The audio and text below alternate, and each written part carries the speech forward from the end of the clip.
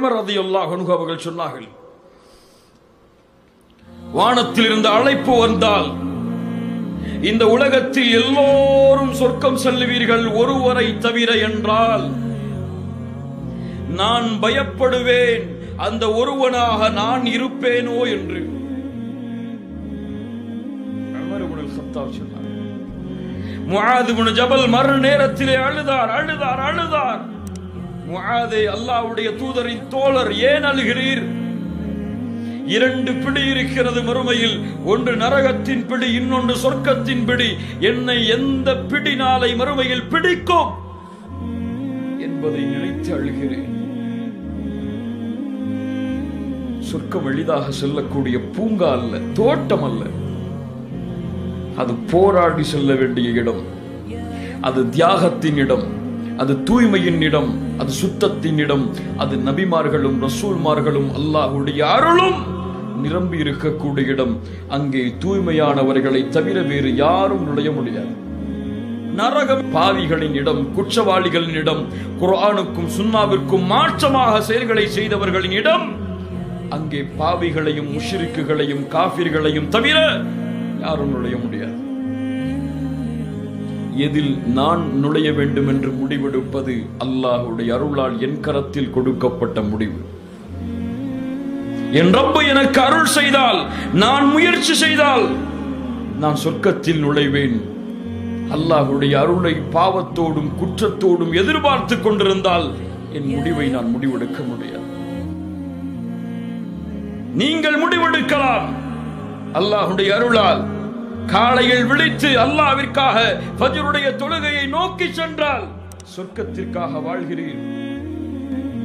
உலகத்திலும் வெற்றி, மறுமையிலும் வெற்றி. காலையில் விழியும் பொழுது சூரியன் உதயமாகிவிட்டால், முயற்சிகள் செய்யாமல் சூரியன் உதயமாகிவிட்டால், வாழ்க்கை முழுவதும் சூரியன் உதயமானதற்கு பிறகுதான் உங்களின் உதயம் என்றால் முடிவெடுத்துக் கொள்ளலாம். என் உலகத்தின் நஷ்டமும் மறுமையின் நஷ்டமும் என்னோடு சேர்ந்து எழுந்திருக்கிறது என்று. நீங்கள் செய்யக்கூடிய அமல், அதில் உங்களுக்கு இருக்கக்கூடிய இக்லாஸ், நீங்கள் எதிர்பார்க்கக்கூடிய அல்லாஹ்வின் அருள் உங்களுக்கு முடிவை தரும். நீங்கள் செல்லுவது சொர்க்கத்தின் பாதையா, நீங்கள் செல்லுவது நரகத்தின் பாதையா? அல்லாஹ் ரப்புல் ஆலமீன் எமக்கு தெளிவை தரட்டும். அல்லாஹ் எம்முடைய வாழ்வை மாற்றட்டும். அல்லாஹ் எமக்கு சொர்க்கத்தை நோக்கிய நாட்டத்தை அதிகப்படுத்தட்டும். சஹாபாக்களும் முஃமின்களும் வாழ்ந்த நோக்கம் அது.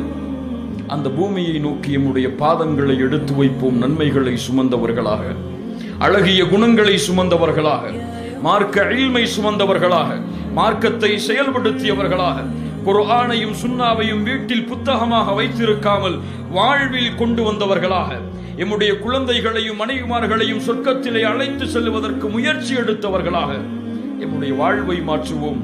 அல்லாஹ் எமக்கு வழிகாட்டுவான். அல்லாஹ் எம்மை அரவணைப்பான். அல்லாஹ்வின் மீது நல்லெண்ணம் கொள்ளுவோம். இன்ஷா அல்லாஹ் இந்த வார்த்தைகள் எம்மை மாற்றும்.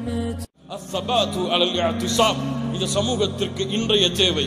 இந்த சமூகத்துடைய ஒவ்வொரு மனிதனும், ஒவ்வொரு முஸ்லிமும் புரிந்து கொள்ள வேண்டிய மிக முக்கியமான தேவை அல் இஅ்திஸாம்.